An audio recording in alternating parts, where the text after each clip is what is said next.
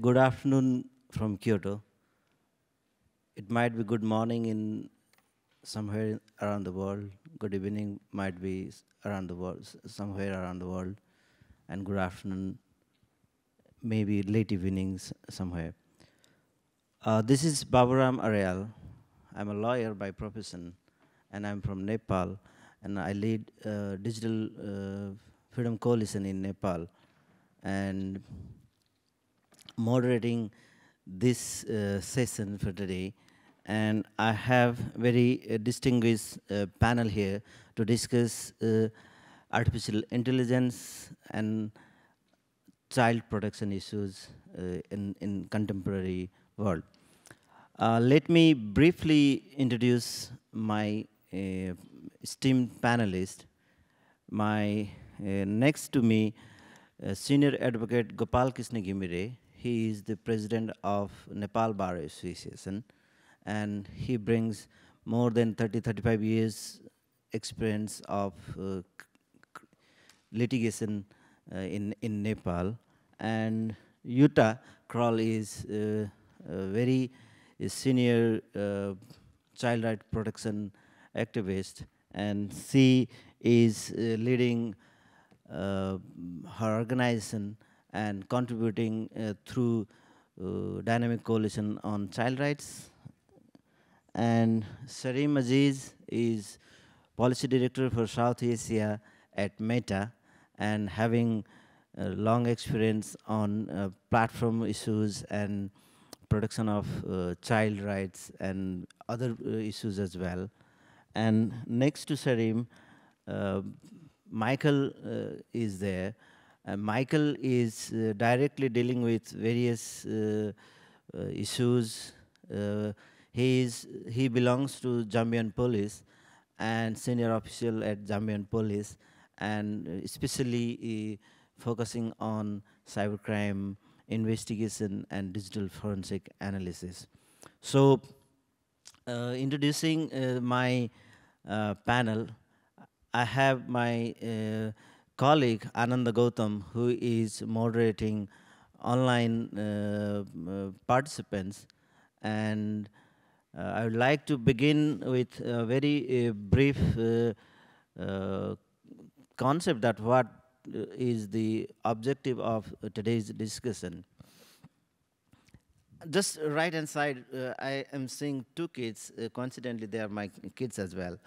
Uh, they are very passionate with the technology. They are very keen on using internet, and we have a big discussion whether we allow our kids to give access to technology and the connectivity.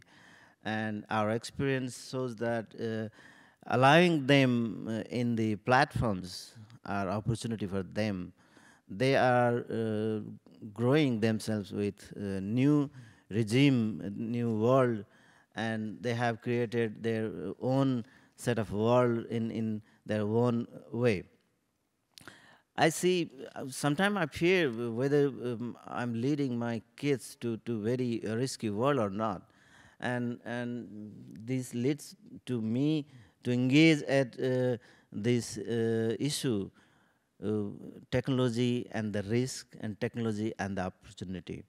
Now, artificial intelligence has taken over most of the human intelligence in various area of work like education, law, and other area of profession. And artificial intelligence is giving opportunity, lots of opportunities are there, but simultaneously there are some risks as well. So in this discussion, we'll take the artificial intelligence issues and the child protection issues and harnessing child protection through artificial intelligence. There are various tools available around the world, and these are accessible to all the segment of people, including child and elderly people. So I'll come to at the beginning. I'll go to Michael, who is whose responsibility is dealing with this kind of issues regularly. I'll go to Michael. What is your personal experience from your department? What are the major issues that you have experienced? And once we hear from you, then we'll take this discussion at further level. Michael. Good afternoon, good morning, good evening.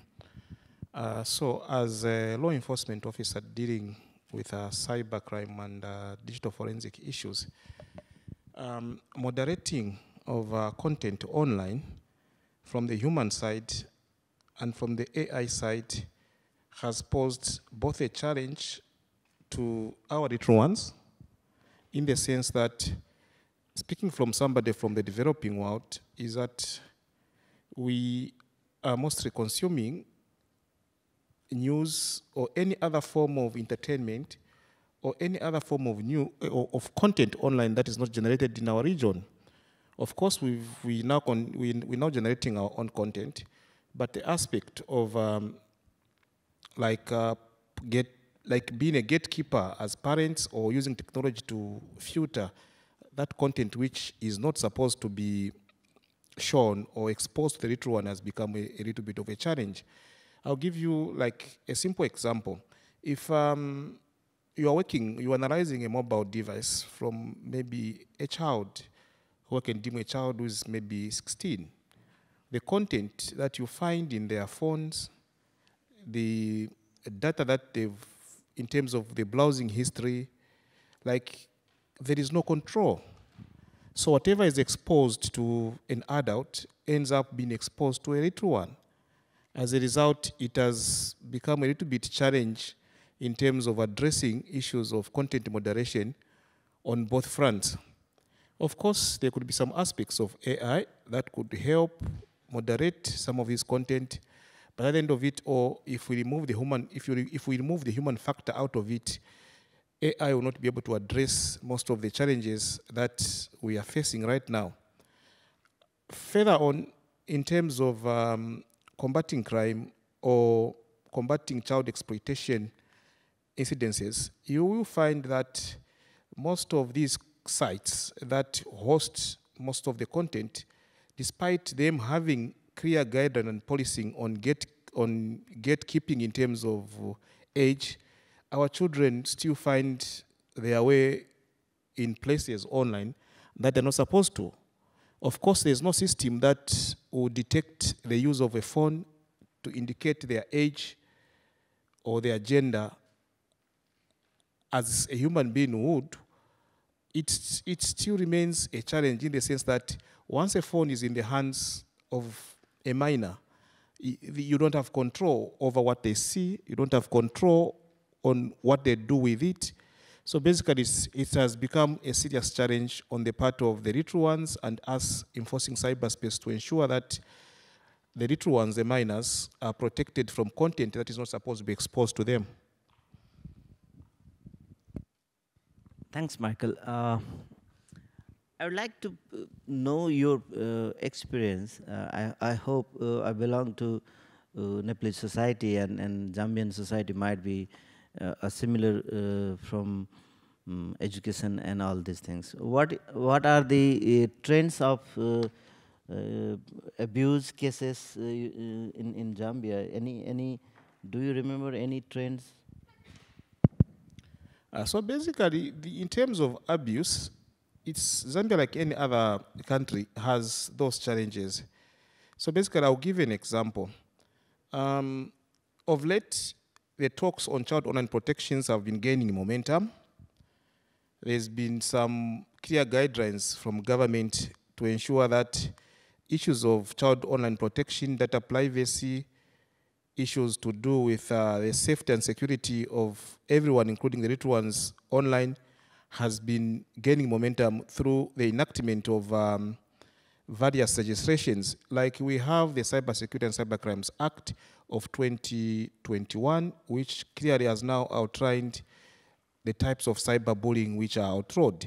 So basically, if you go on social media platforms such as Facebook, TikTok, Instagram, Snapchat, and all those, most of the bad actors who are engaging in these bad activities of either sending bad images to the children or any other content that we deem is inappropriate, most of them have been either arrested or talked to, depending. At times it's within their age range. They share these things amongst their minors. If it's a minor, of course, you talk to them, you counsel them, you try to bring them to sanity in terms of their thinking. But if it's an adult, you have to know their intentions. So one of our experiences is that the law itself is slowly addressing some of these challenges that we are facing. But again, that does not stop there. There are a lot of cases or scenarios that remain unreported. So it is difficult for us to literally address those challenges. But in a nutshell, I would literally tell you that the challenges are there, the problems are there, but of course, addressing them is not a one-day issue. It's about continuous improvement and continuous usage of the law and technology based, especially from the service providers, to address some of these challenges. Thanks, Michael. I'll come to Yuta. Yuta, you have been engaged in child protection since long. You have good experience. We are seeing each other in IGF for several times and shared the discussion as well. You also belong to, you are also a member of Dynamic Coalition on Child Rights. So what is your personal experience from protection issues and ethical legal issues on protection of children online, especially when AI is significantly contributing and intervening on these platforms? Yuta. Yeah, thank you so much for not only inviting me, but posing such an important question to me. First of all, I would like to say you introduced me as an expert in child protection issues, and you may know that the Dynamic Coalition even changed their name from Child Online Safety Coalition to Children's Rights Coalition in the digital environment. I think it's important to put that right from the beginning, that children have a right to protection, to provision, and to participation. So we always need to look for a balanced approach of these areas of rights. Of course, when it comes to artificial intelligence, I would like to quote from the General Comment number 25 to the Convention on the Rights of the Child. You may know that the rights of the child have been laid down in 1989, when, although the internet was there, it was not designed to be used by children. And the UN Convention doesn't refer in any way to the internet as a means of communication, of access to information, and so on and so on. So that was the reason why 4 or 5 years ago, the Committee of the United Nations, the Committee on the Rights of the Child, decided to have such a general comment in regard of children's rights in the digital environment, to give a closer look into what it means that children are now living in a world that is mainly affected by use of digital media, and look into how we can protect them. And in one of the very first articles of this general comment, it says explicitly that artificial intelligence is part of the digital environment. It's not only a single thing, it's woven into everything that now means the digital environment. So it's therefore necessary to have a look whether artificial intelligence can be used or is able to improve digital environment for children, whether it can help us to address risks that have already been mentioned by Michael, whether it can help to detect content that is, on the one hand, harmful for children to be watched on the internet, but also for content that is directly related to the abuse of children, which is where we are talking about child sexual abuse imagery, but nowadays, and that is also due to the use of artificial intelligence and new functionalities and technologies, that the internet is used to perform online live sexual abuse of children. And that is also where we have to have a look at what artificial intelligence, how it can be beneficial to detect these things, but also where it might pose additional risks to children. And I stop at that point, and I'm pretty sure we will go deep into that. I'll come to on detection side on next round. Yuta, can you share me some more issues from ethical and legal side, if you can share some lights on this? You mean the ethical and legal side of detection of harmful, of child sexual abuse imagery in general? Ethical issues of use and misuse of technology and platforms. Yeah. And okay, I do think that the speaker on my left side has much more to say about the technology behind that. What I can say so far from research is we need both. We need to use, to deploy artificial intelligence to become, yes, to monitor the content, to find and detect the content for the benefit of children. But still, I'm pretty much convinced that we cannot give that responsibility to the technology alone. We also need human intervention. thanks. Initially, in my sequence, Mr. Gopal was next to you, but as you just referred, I'll go to Sarim first and then come back to Gopal. So, Sarim, now you have two very significant opinion on the plate, and to respond on that. And again, the same questions that I'd like to ask. Meta platforms are significant for not only for kids, for all of us, but kids are also coming to various platforms, and not only meta platforms. So we neutrally discuss as a platforms. So what is your thoughts on this? What are the major issues on the platforms, including meta platforms, about the opportunities? Of course, as you rightly mentioned, first comes rights, and then only if any violation, then production is there. So, Sharim, can you share some of your thoughts? Thank you, Babu, and honored to be here to talk about this very serious issue, and humbled, obviously, with the speakers here. And I think as they've previously said, I just want to reiterate that this is a global challenge that requires a global response and a multi-stakeholder approach. And I think law enforcement alone can't solve this. Tech industry cannot alone solve it. So this is one where we require civil society. We need families. We need parents. So that's how we have, as Meta, have approached this issue. And so we work on all those fronts.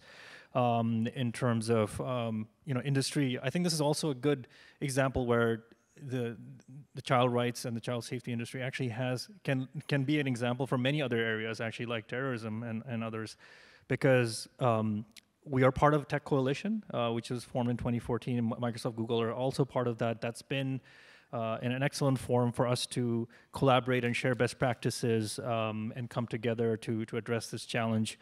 And we're actually, in 2020, as part of Project Protect, we committed to expanding the scope of that to protecting kids and thinking about child safety, not just preventing the most harmful type of stuff, which is the CSAM and other things, but also like keeping kids safe. So I think if I were to summarize the Meta's approach, we look at the issue in three buckets. So for the first would be prevention. And this is important because, and this is where AI has a role to play in all of these three areas. So when you think about prevention, we have something called, for example, search deterrence. So when someone is going out there on platforms and trying to look for such content, I think Michael at one point talked about pre-crime, right? So I think we actually do, AI and type ahead's use is based on AI as well in terms of what people are typing. We prevent searches coming up within Facebook and other Instagram and other search mechanisms to prevent such content from surfacing. And if people are intentionally trying to type this stuff, we actually give them warnings to say this is actually harmful and illegal content that you're trying to look up, and divert them towards support mechanisms. So that's a pretty important for prevention, but also for if you think about the bad behavior, we sometimes kids are vulnerable, and they might get friend requests from people who are adults, or they're not even connected to strangers. So now we actually have in-app advice and warnings popping up to them to say, you shouldn't accept like friend requests from strangers. This person is not even connected to your network. So those are things that AI can actually help and detect and just surface, like in-app advice, safety warnings, notices, and also preventing unwanted interactions. So we actually do intervene and disrupt those types of suspicious behaviors when we detect that on using AI. So prevention is that one bucket where we are optimistic and excited about what AI can do to prevent harm from occurring. The second bucket is the large part of the discussion that we've seen already around detection. Detecting CSAM has been a large, I think for over a decade, that's been a large focus for the industry, using obviously technology like photo DNA, which was initially built on by Microsoft, and we've actually built on top of that, where we now have photo and video matching technology that Meta has open sourced, I believe just recently. That's called PDQ, and as well as TMK, which is for video matching. So that's been open sourced on GitHub. So now, yeah. A bit clarification about PDQ and TMK. Yeah. Audience may know. Yeah, I mean, those are acronyms that are easier to Google, PDQ, and these are basically, it's like built on top of photo DNA, but it's been open sourced so that any platform, any company, so we want to make sure that this is something that Meta truly believes in, open innovation, that bad actors, they will use technology in multiple ways. I think our best defense is to open source and this technology, make it accessible to more safety experts and more companies out there. You don't have to be as large as Meta to be able to implement child safety measures. Now, if you're an emerging platform in Zambia or in any other country, you can take this technology and ensure that you prevent both sort of spread of this type of CSAM content, but also detection and sharing of hashes and digital signatures to detect CSAM. So that's where it helps for both photos and videos. So it's called PDQ for photos and TMK plus PDQF for videos. That's been open source on GitHub for any developers and other companies to take. And this also helps for transparency, and for you talks about ethics. This shows the tech that we use, so we can be externally audited on what's the kind of technology that we use to detect this. This is also technology we use internally for obviously training our algorithms on detection. And machine learning technology to ensure that we are able to detect these kinds of contents. And lastly, the most important issue where AI is also helping is response, and that's where law enforcement comes in, and other civil society and safety organizations like the National Center for Missing and Exploited Children. They're a very important partner for Meta. And other companies, where anytime we do detect CSAM content, we actually even help them build a case system using the same technology that I mentioned, and other. So if there's youth, for example, that are dealing with non-consensual imagery issues, that they've put up themselves, and so there's a project called Take It Down that's been launched by NECMEC, which helps. And that's cross-platform. It's Meta's on there, TikTok's part of it, other companies are part of it, where those images can be prevented from spreading. So those are important initiatives, and that response and closing that loop with NECMEC that works with law enforcement around the world. They have a cyber tip helpline that helps law enforcement in their response is really critical. So I think I'll just pause there, but I think that's sort of the three areas where we see technology as well as AI is playing a very important role in preventing, detecting, and responding to these child safety issues. Thank you, Sharim.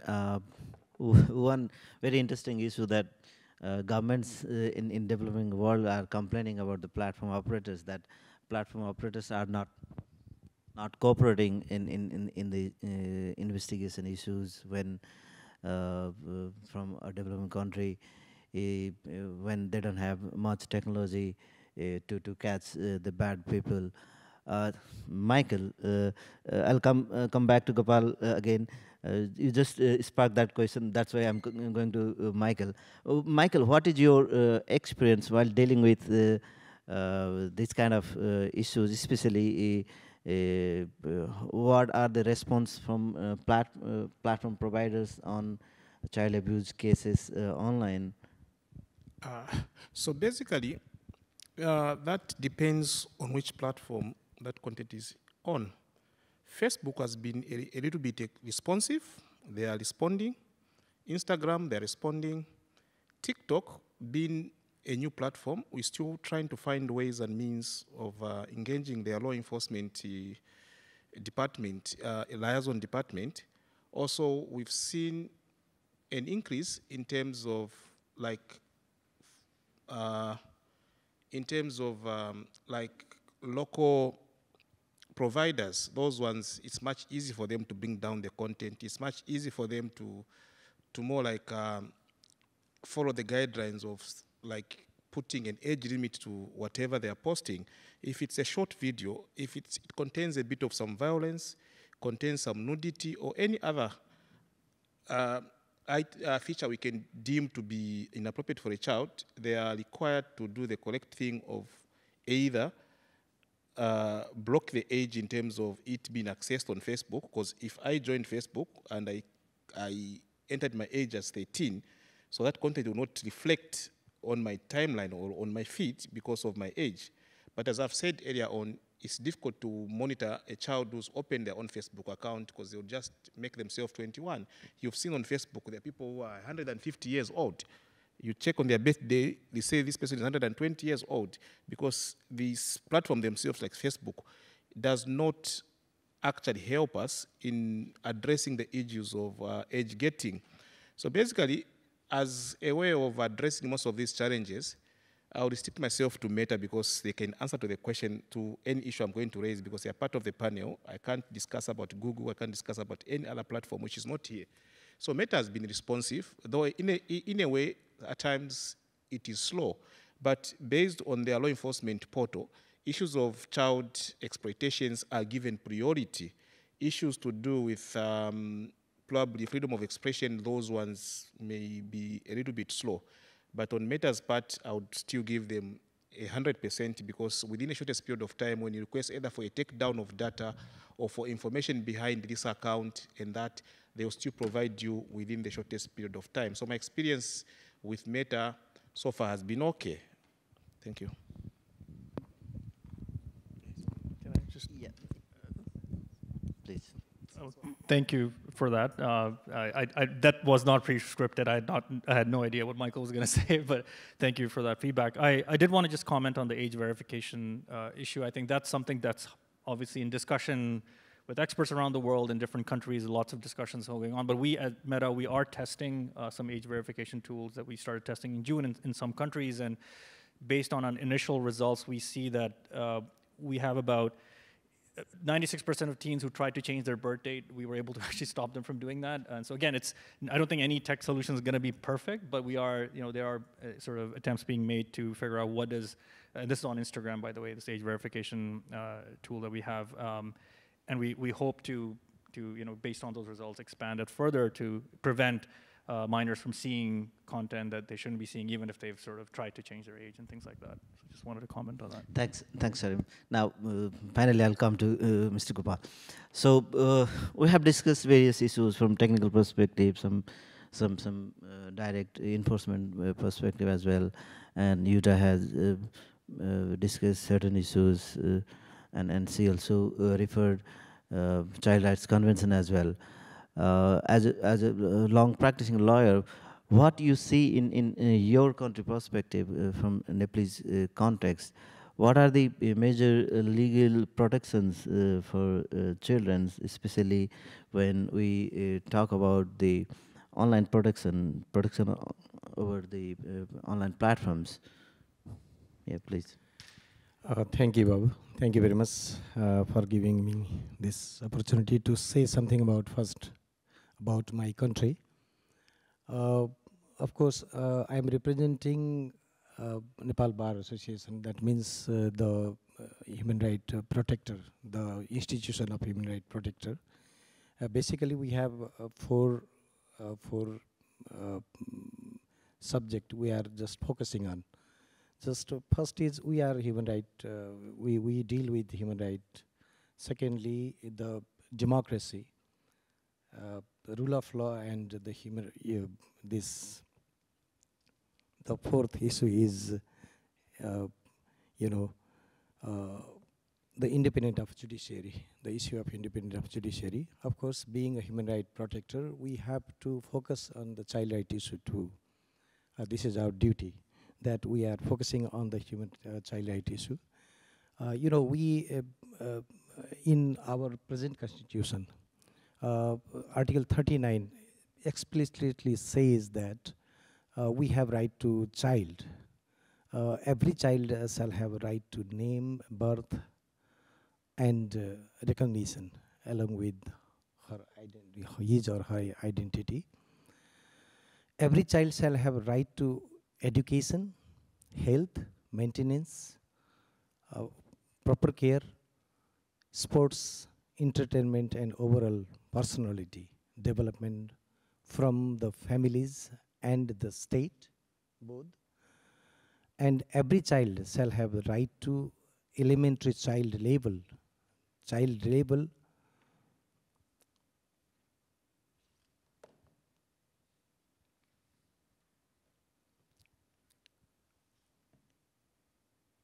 elementary child label, child development and child participation. No child shall have engaged in any factory. This is the important right for a child in Nepalese constitution. Mine or similar other hazardous work. No child shall be subjected to child marriage, transported illegally and kidnapped or taken hostages. No child shall be recruited or used any army, police, or any armed group, or to be subjected in the name of culture or religious traditions to abuse, exclusion, or physically or mentally, physical, mental, sexual, or other form of exploitation or improper use by any means or any manner. And no child shall be subjected to physical, mental, or any other form of torture in home, school, or other places and condition whatever. So this is the constitutional right. You mean very clear protection of child in like abuse of children online as well. That reflects in the constitution. Yes, you mean? yes. In our constitution, we have clear provisions for protection of child right, and we have Child Protection Act also. The Child Protection Act, it is criminalizes the civil, the child abuse and activities, online and offline. Child abuse activities, online and offline both. And we have a child, this pedophile cases, and the courts in Nepal is very strictly prohibit such type of activities. It is clearly our court is in practice. And we have this online child safety guidelines also.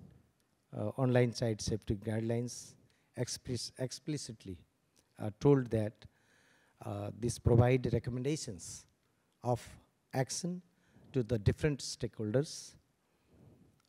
And we have, though we have not gone through AI and not even think about it. I would like to say not even think about it, but our constitution, whatever we have the legal provisions and whatever we have the legal constitutional provision, the child right is in this phase is especially our constitution and our legal framework, especially very close to the child protection issues. What would I like to say? And this, I can say that child right is our focus, and child right is the core issue for our legal provisions, constitutional and legal provisions too. Thank you. I'll go to the next round of discussion of this session. Basically, when we propose this workshop, our workshop is harnessing AI to child protection, right? So I'll come to Sarim first. How technology are leveraging protection of child online, especially when AI tools are available. What are the tools, what are the models, and how this can leverage on protecting child online?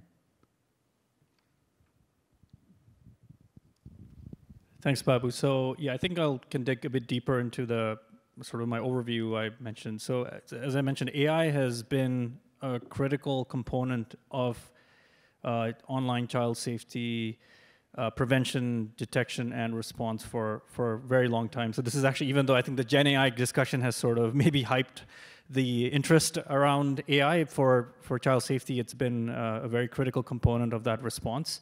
As I mentioned, so the most obvious one, as I mentioned, is the CSAM, child sexually abusive material, and it started with Microsoft 10 years ago with photo DNA technology, which has evolved, and we've open sourced our own since then, and you know that work on detection is the most crucial, because that's also helps with prevention, detecting things at scale. Especially we have a platform of 3.8 billion users, so we want to prevent such content from people even seeing it, from people from even uploading it.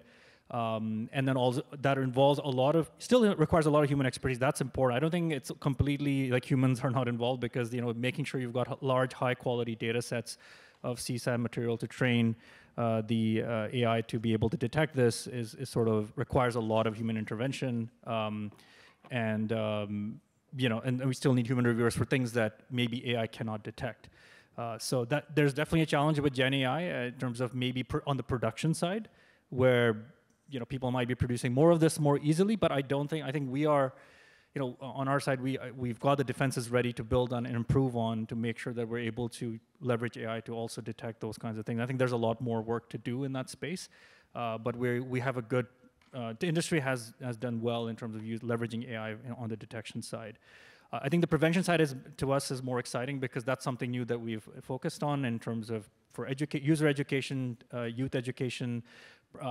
Preventing them from interactions that are suspicious, that are with strangers and adults that they shouldn't be having. I think this issue of the parental supervision is an interesting one. We obviously have parental controls built into our products, into Facebook and Instagram. We believe that parents and guardians know best for their kids in terms of, but at the same time, there are obviously privacy issues that we also have to consider. So those are some of the ethical discussions that are ongoing. Yeah, I think I think prevention and detection are excellent. I think the response side, this child safety is one of the few areas where the partnerships like NECBANK and multi-stakeholder responses are so critical to ensure that we're able to work with safety partners all around the world, law enforcement around the world. We have a safety advisory group as well of 400 experts from around the world that advise us on these sort of products and our responses. A very quick follow-up question, Sarim. You just mentioned that we have safety partners, and how it works, especially while protecting child. There are various community standards, and there are even some countries their age of, though CRC has very specific age group on minority and majority, and certain even in my country there are some debates in recent past that though it's the CRC says 18 years, and our local child legislation also says 18 years, but it's still, even in Parliament, there was some discussion that we should reduce the age of minority majority threshold. So how dealing with a different legislative regime, platform operators work on combating this kind of issues? Yeah, I think those discussions are ongoing as we speak in many countries on terms of what is the right age to, at what age do you require parental consent? And so those, I mean, everyone will have a different opinion on that. I think what we're trying to really focus on is that, of course, on Meta's platforms, for most products, you need to be at least 13 to create an account. In some jurisdictions, it's different, so we obviously respect law wherever we operate. However, I think our focus is really on, regardless of whether you're 13 or 14, like it's the nature of the interaction and making sure that you are safe. And same that whether if there's violent content, we have something what we call like marked as disturbing. So we as well, even for adults actually. So I think there's making sure that minors don't even see the content like that, but also even if adults see it, that they AI actually helps us to make sure that this might even make someone who's 18 uncomfortable. So we have technologies on that as well. So I mean, age is obviously a number, but at the same time, we need to make sure the protections are in place, the systems are in place to protect youth in general, whether they're 13 or 14 or 17. Thanks. Michael, you want to respond on this? Yes. I'm just adding on to what he has said. Among the issues that is a little bit challenging is a classification of an inappropriate content. I would give an example. Under Meta platform, 13 years is the minimum age one can join Facebook. But based on our laws and standards in the countries that we come from, 13 years is deemed to be a child who can't even probably own a cell phone. The second part is the content themselves. An image of violence, probably in a cartoon form, or music with some vulgar, violent content, or anything that may be deemed inappropriate for Zambia might actually be deemed appropriate, say, for the US. A child holding a gun in Zambia or in Africa, either through the guidance of the parent or without, it's literally something that is unheard of. But in the US, we've heard of children going with guns in schools, doing all sorts of things. We've seen images where if you look at it as a parent, you'd be worried. But that image is there on Facebook and is being accessed by another child in another jurisdiction where it is not deemed to be offensive. So issues of clarification themselves, they've played a challenging law up, just to add to what is said. Thank you. Thanks, Michael. Yuta. Yes, thank you for giving me the floor again. I would like to go a bit more into where AI can be used, or probably also where it can't be used. And some of you may know that there is already new draft regulation in the European parliamentarian process on child sexual abuse, which differentiates between three different it's not different types, but it's three things to be addressed. One is already known child sexual abuse imagery, which Sarum has described very well. It is possible to detect that with a very low false positive rate due to photo DNA, and the improvement that already Meta and other companies have made during the last years have led to also being able to detect video contact, which was quite difficult some years ago. It has become much better. Then the second part is not yet known sexual abuse imagery. So the new products, and they are coming in a huge amount, in huge numbers of images and videos are uploaded every day. And of course, it's much more difficult to detect this imagery that have not been classified as being child sexual abuse imagery, and the false positive rate is much higher in this regard. And then the third part, which is the most difficult, is detection of grooming processes, where children are groomed into a contact to a stranger in order to be abused either online or to produce self-produced sexualized content of themselves and sending that to the grooming person. So we know that these different areas react to different artificial intelligence strategy in a different way.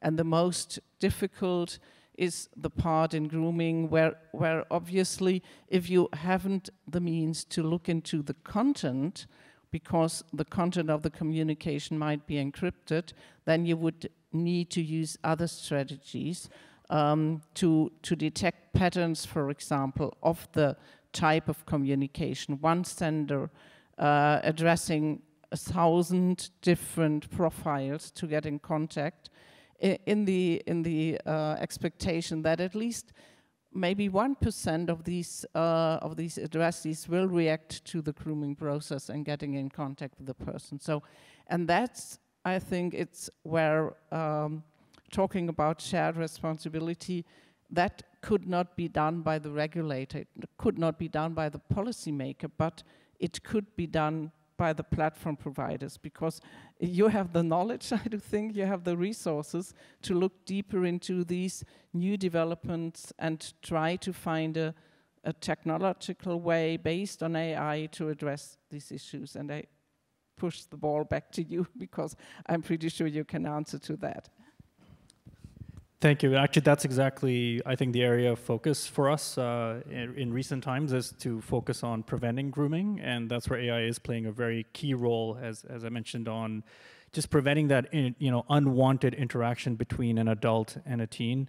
So we've changed things like, for example, just preventing the default settings so a youth account would not be able to message, as like a stranger. So that, and also, even on comments, so public information, so if a comment that's done by a youth, for example, will not be visible to an adult. So we're actually trying to kind of reduce that sort of unwanted interaction. It's still early days for this, but I think we've taken measures already. We haven't waited to know, we know this is the right thing to do in terms of ensuring that adults are not able to discover teen content. So in Instagram, for example, in our discovery reel, you won't see any youth content there. That's, and same with whenever we detect this sort of any attempts of friend requests, as I mentioned, that was an example where it's someone who's not in your network. We do give warnings to teens, and that's an opportunity to educate, to say, like, shouldn't be, this person is a stranger, you shouldn't be accepting friend requests, to discourage them. So I think you're right. This is the right focus for us to kind of continue using technology and AI to prevent sort of grooming and protecting sort of unsuspicious interactions and unwanted interactions between teens and adults. Very significant issue. Yuta just referred that detection of grooming process of a child in platform. I have myself dealt with certain cases in Nepal as well.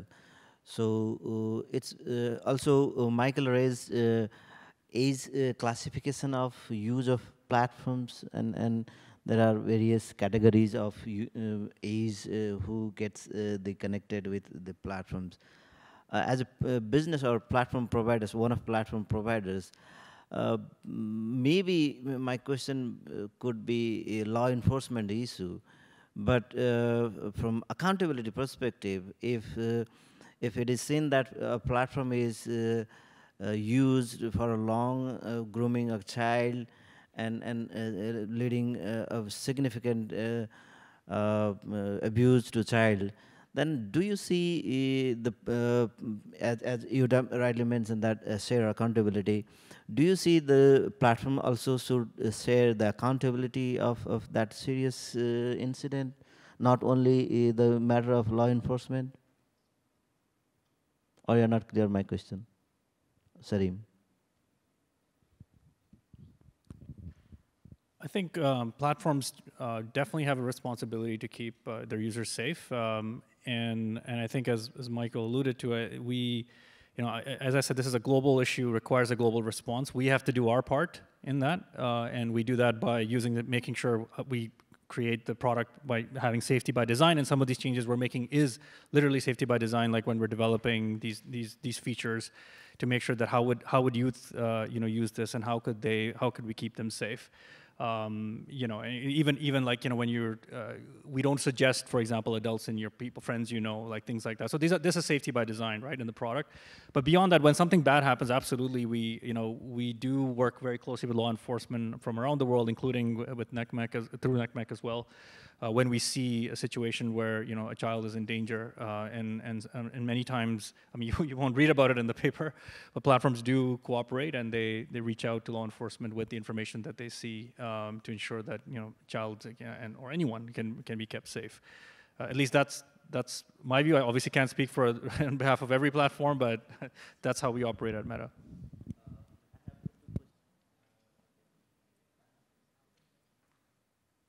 I have two questions for the panelists, but before going to those questions, my questions in future will be related with privacy and the future strategy. Before that, I'll take a few questions from the audience as well, and I open the floor for your questions.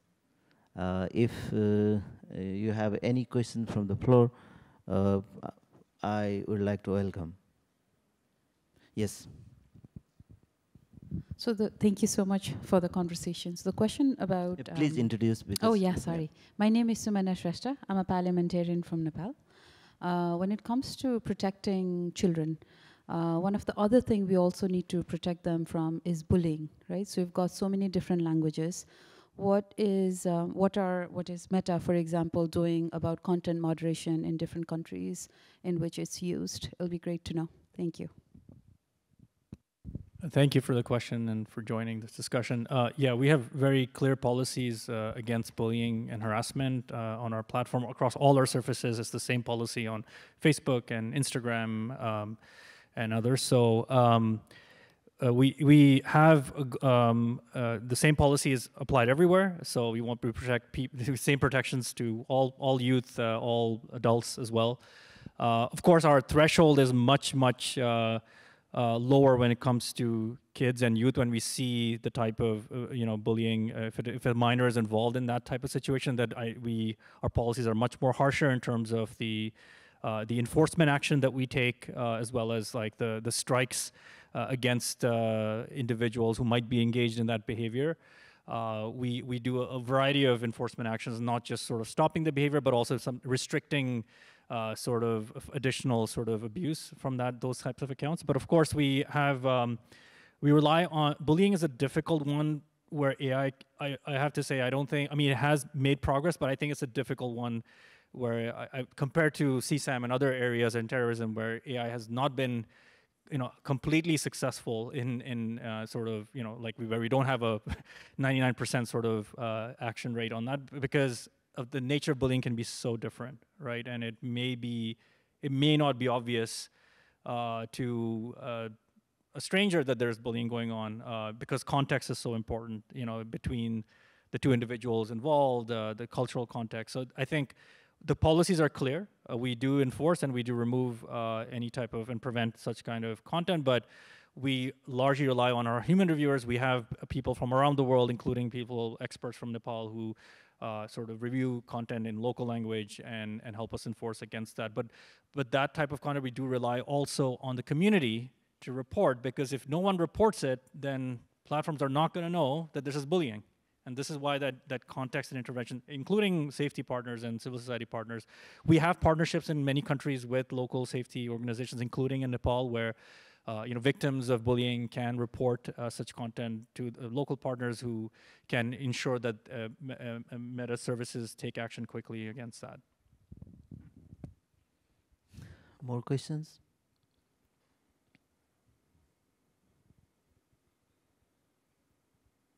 Audience? Online question? Okay. We have got one online question. There is a question from Stacy. What are the current accepted norms for balancing teens human rights with privacy and security, are we good at it?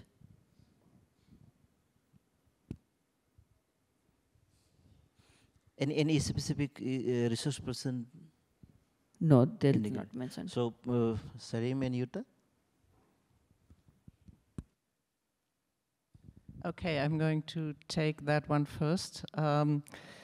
I wanted already to refer to privacy rights of children because I think it's part of the UNCRC that is the most ambivalent paragraph of the Convention of the Rights of the Child, because children have the right to a privacy of their own. So that also means, and it's made very clear in the General Comment number 25, because with digital environment, with digital media, it has become more difficult also for parents to strike that balance between keeping the privacy of the children on the one hand, and that would mean not looking into their mobile phone like Michael had been talking about before, but on the other hand, parents also have it's their task, their duty to protect their children. So it's very difficult in the social environment of the children, in the family, to have a balance between their right to privacy and their right to be protected.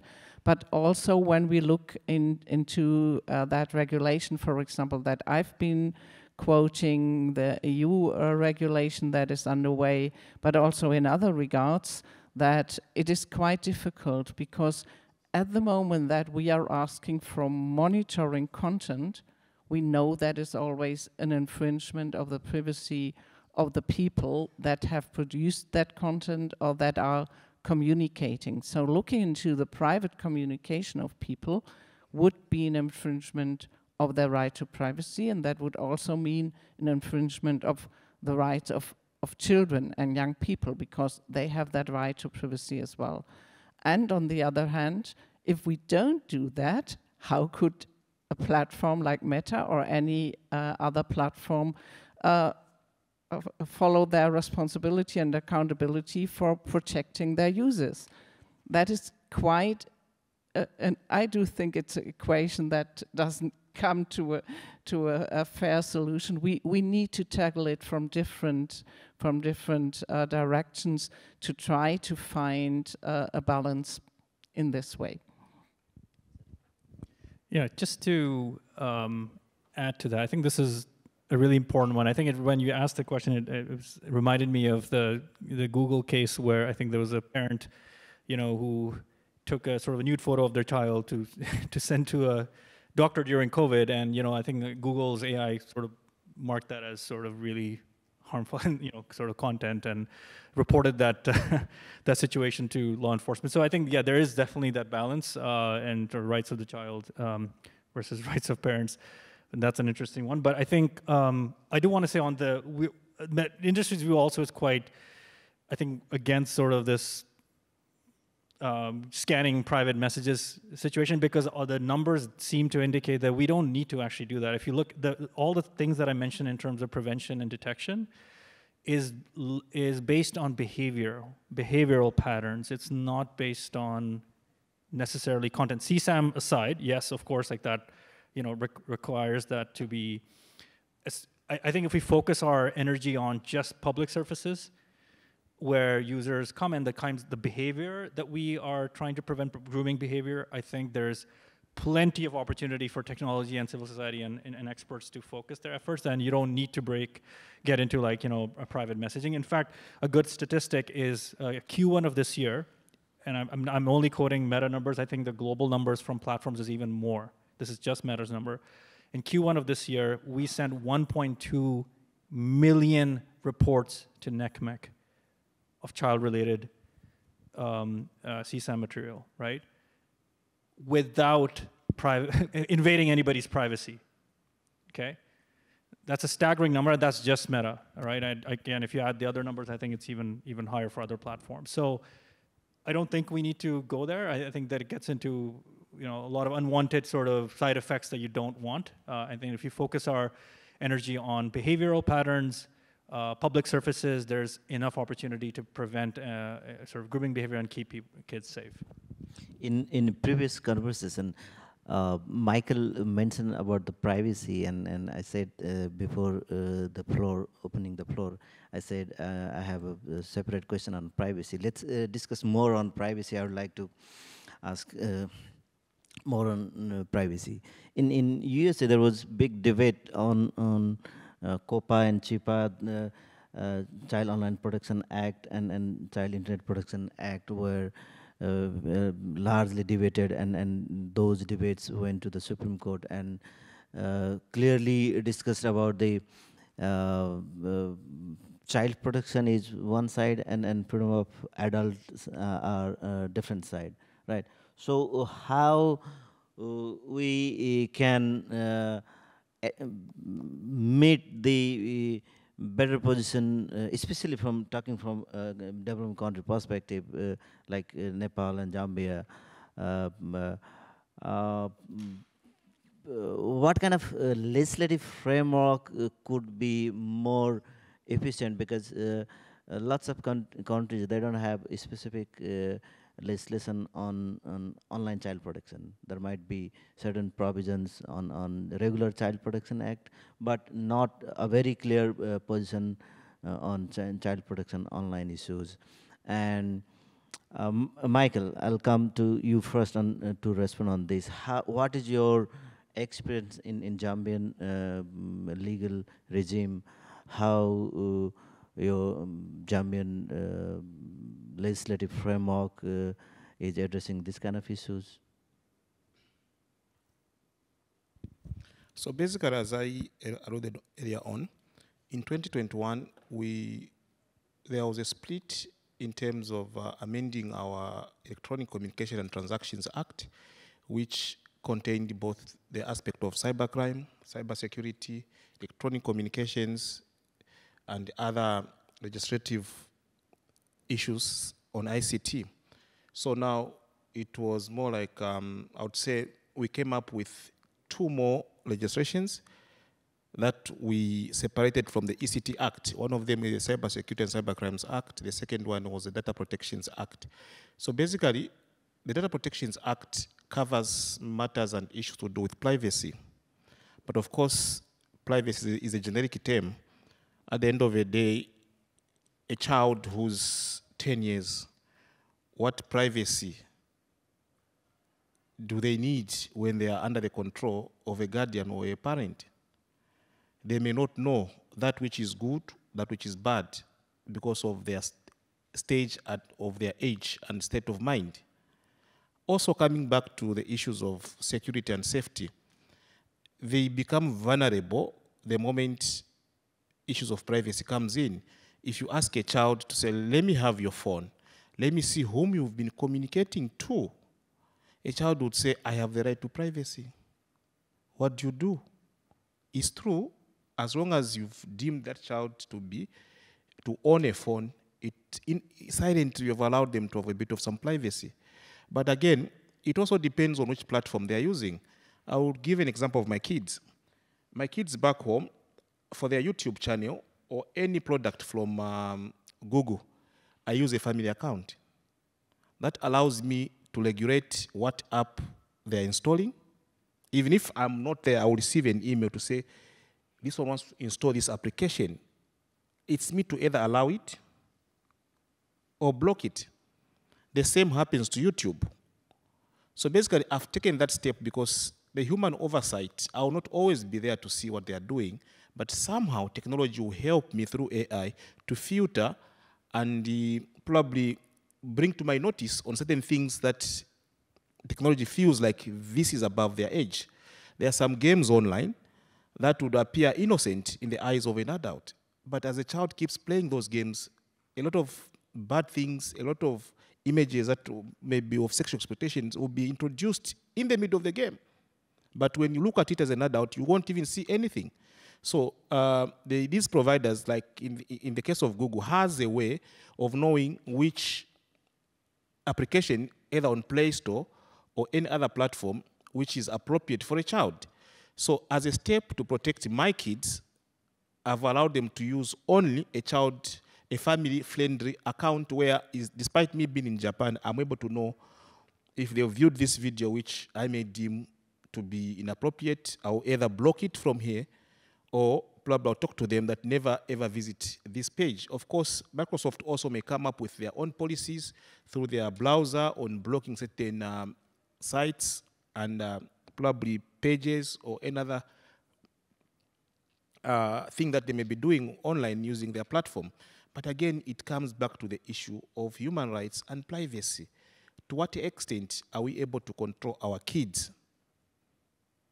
Are we able to control them based on the fact that they are using a single device in a house where this one uses in the morning, this one in the evening, or they've got single devices, or alternatively, we've allowed them to use single devices based on the fact that we've installed a family-friendly account which enables you as a parent to monitor it. But of course, it's not always the case because a child is an adventurous person. They always find ways and means to bypass every other control. They seem to know more than we do.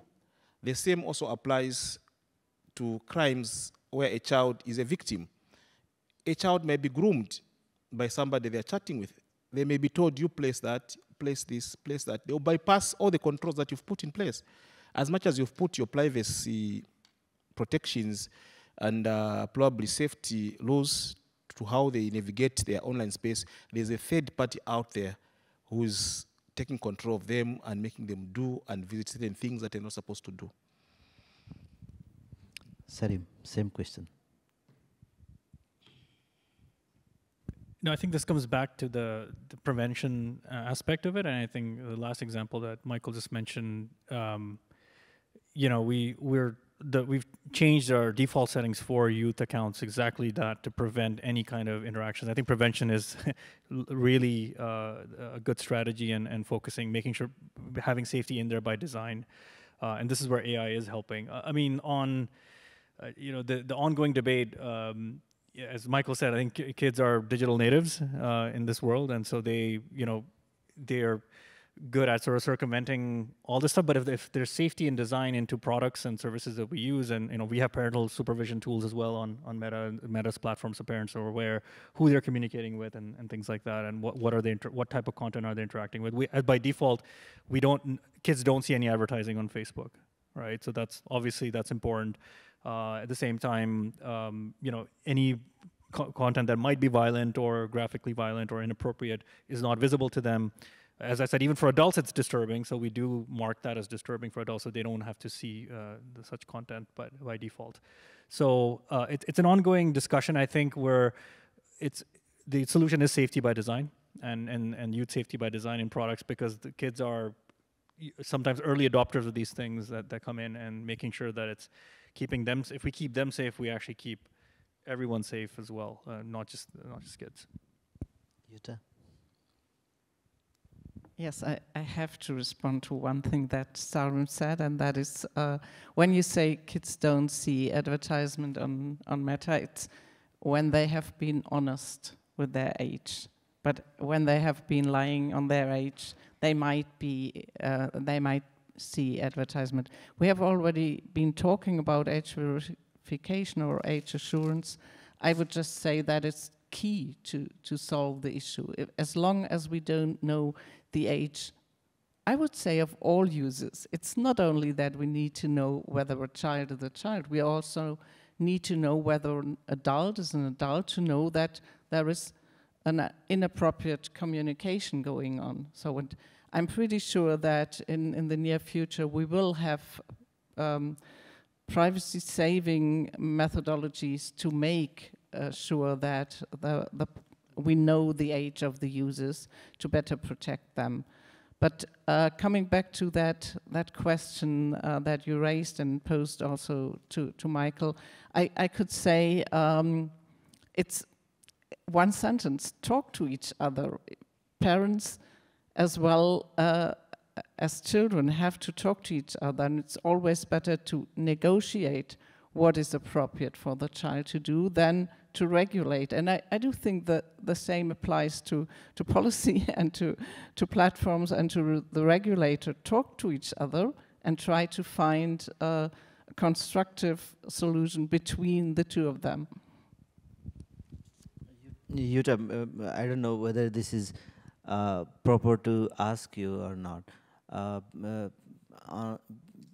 Before you mentioned about the upcoming legislation of European Union Parliament, can you share some of domestic practices of European member state about online child protection? Because I wanted to ask that question before, but sequence developed differently. Sorry for that.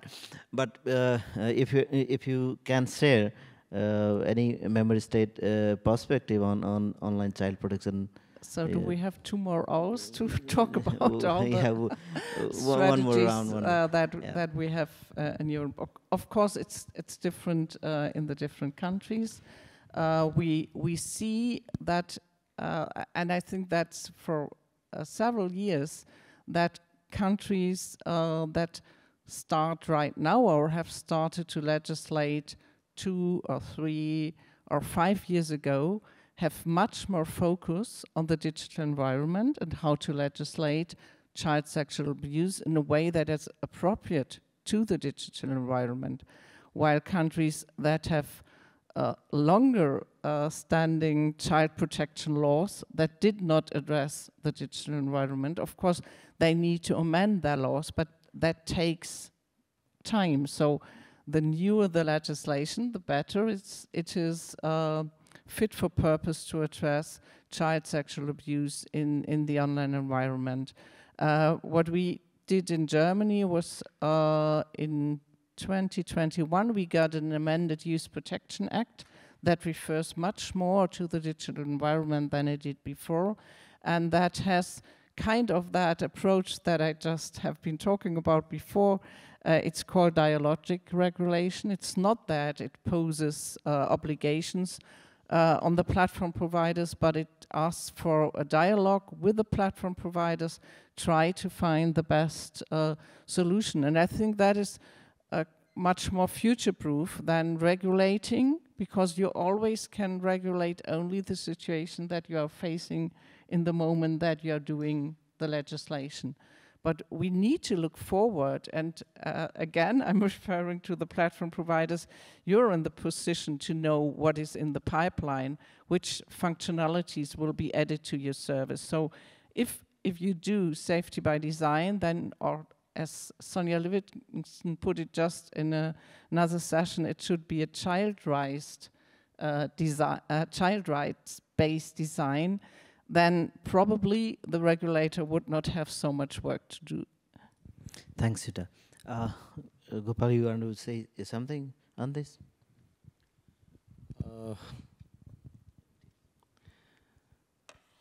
Though before some time, what is the right age of adult? This question is now debatable in our context, in Nepalese context. We have now the marriage age is in debate.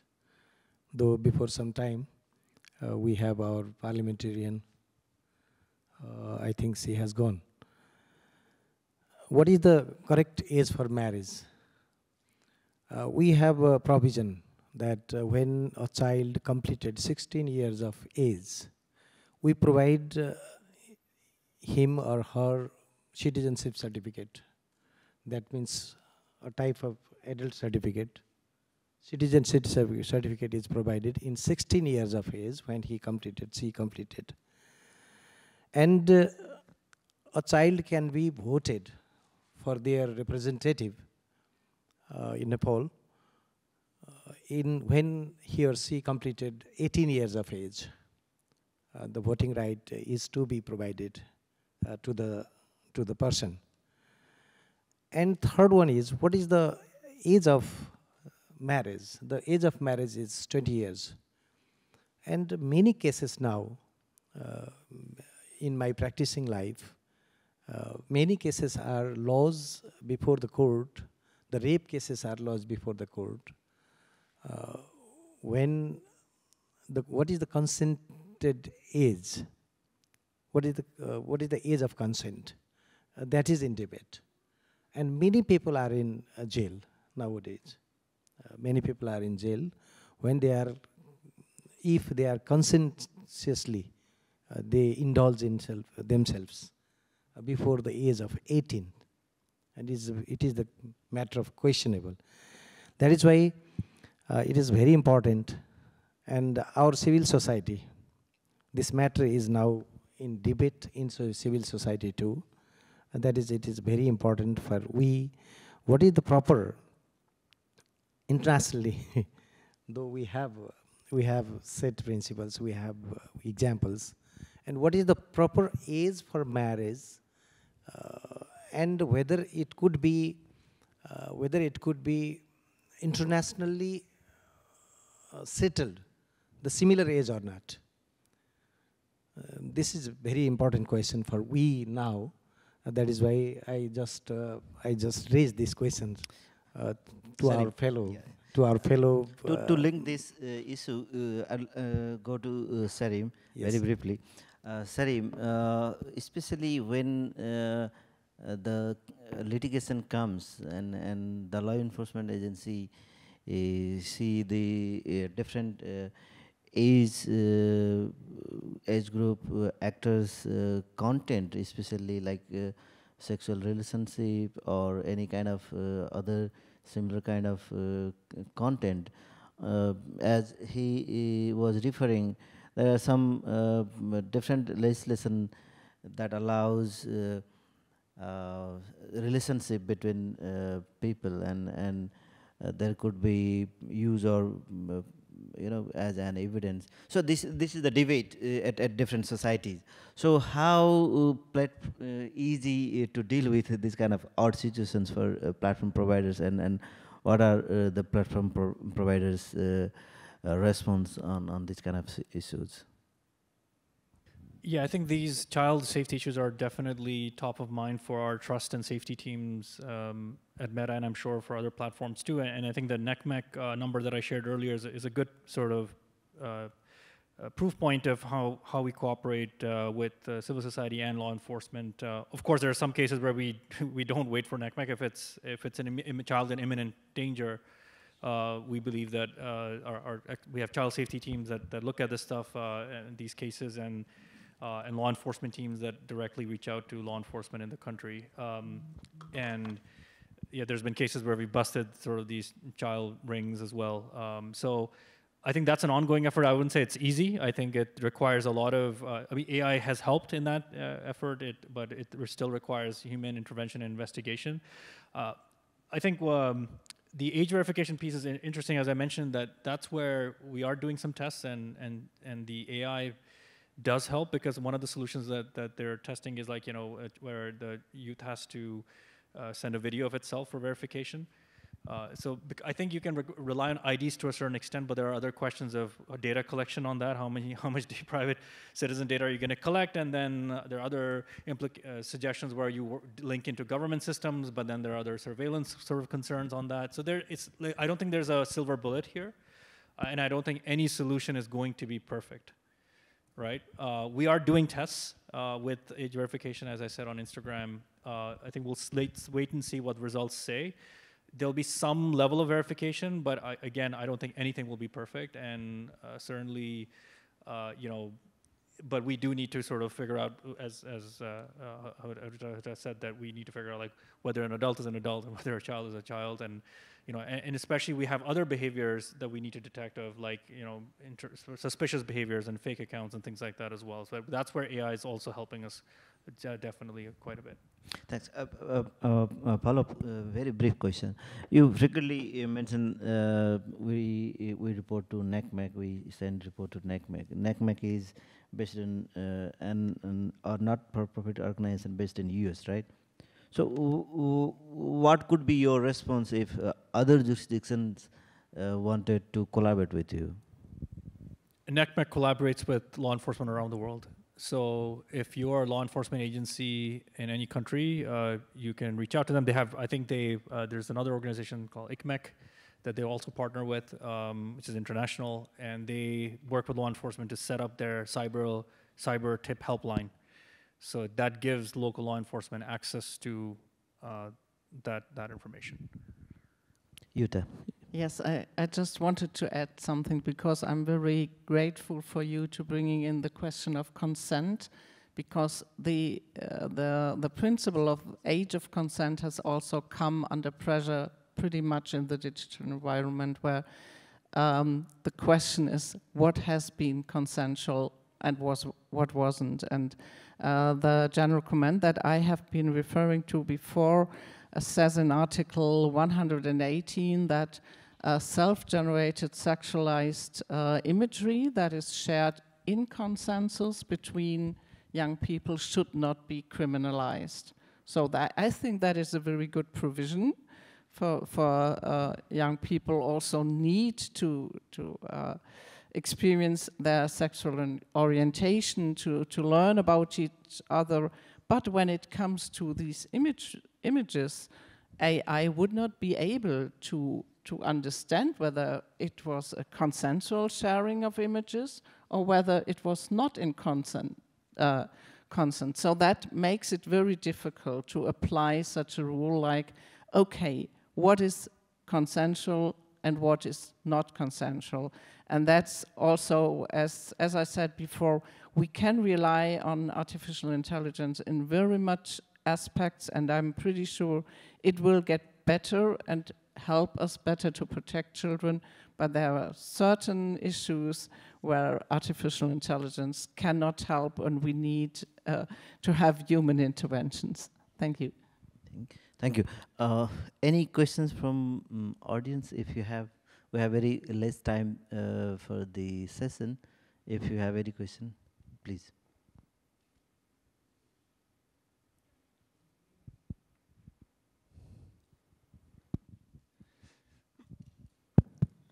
Just for the protection of the right of the child, the companies or the social media groups should be responsible enough for the registration as well as the content and the use of AI to identify the local language so that there will not be any kind of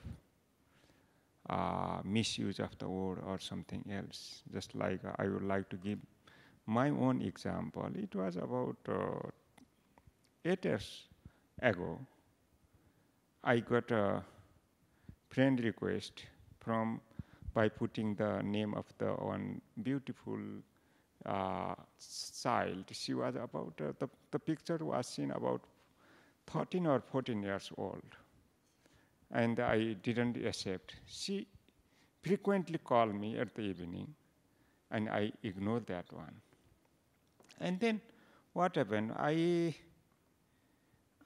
thought that, oh, I should tell, I should know that girl, and then I should tell their parents that your child is doing this thing. Then I asked her to give her, do you have your private number or phone number, something else? I don't like to talk in the social media. Then what happened that she was not the child. She was some woman that she wanted to have some informal relation with me or someone else. Then I asked her, why? Why did you put the name of picture of the child and the name different thing? And then she said, oh, if I put the picture of the child, then I would like that one. This is the case I face by myself. Similar things may happen for others also. So that the registration systems in the social media should have some authentication mechanism. Without that, there might be some similar cases that might happening to others also. So that my request to the social media agency is to be more accountable, responsible, and intelligent enough that our platform is not misused. That is my suggestion as well. Thank you very much. Thank you. Ashirwad? Thank you, Barbara Ramde. So I'll move a little bit to the human side while we're talking about AI. Very, very briefly, okay? Time is very briefly. Okay. So young people have been very much, experience a lot of peer pressure, and in digital area, social media has caused it even more. For example, the increased level of anxiety, depression, body misconcern, disordered eating, and suicidal thought. And so when we look at the root cause of peer pressure, the need to fit in, the fear of rejection, and looking at the sense of belonging, those are needed. Those are the human aspects. And due to that, they are very much vulnerable to online exploitation, right? So what is a social media company doing in terms of the human aspect as well, along with the technical one? Thank you.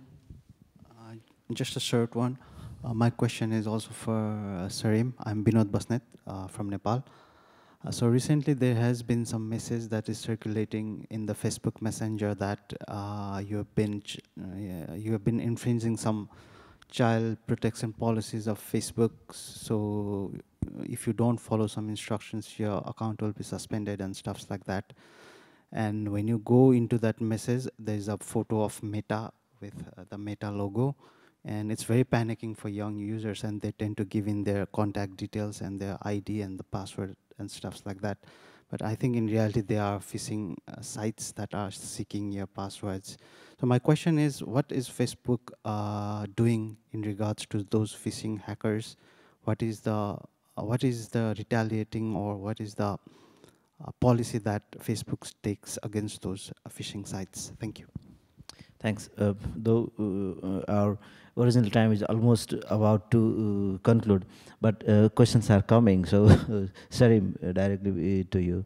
The questions are all directed at me. I'm happy to continue the conversation after this discussion. But look, on all fronts.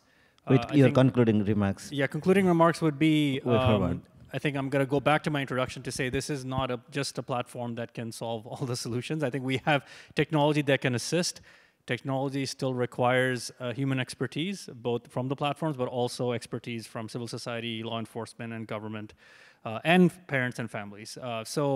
Phishing is a long-standing issue. I think the smartest people in this room have been phished, and it has, whether that's from Meta or some other logo that they recognize. I think it's a matter of like when you're short of time and your attention span is short, you could be phished very easily. So I think that's an issue where we need to increase digital literacy and education. And actually from a systems perspective, the way you fix that is you have authentication, right? One-time authentication, so that even if someone does get phished, that they're not able to, your credentials don't, one-time authentication will prevent sort of phishing attacks from getting access to systems. So that's, I think, systemically needs to change. So that's a separate issue. Absolutely, I think in terms of safety, Meta cannot alone solve these issues. I think in terms of the human aspect, we work with the 400 safety advisors we have, but there are other organizations that we're members of the We Protect Alliance as well, and other organizations where along with industry, we want to protect kids. And I mentioned earlier on how we are using our platforms and using AI to detect and educate kids on when there's potential grooming or potential unwanted interactions to prevent kids from interacting with adults. So those are some efforts, but there's a lot more that we can do, and we're open to ideas. The gentleman who mentioned that I think he was maybe phished, or maybe there was some other attempt to connect with him. Yeah, of course, I mean, we also rely on community. I think some of the challenges we have is people don't report. I think they think that platforms have the manpower or the ability to just know when something's wrong. We won't until people, civil society and users report things to us, and that's where we rely on our partners. So that's really key when these kinds of situations happen, to protect yourself, but also your community.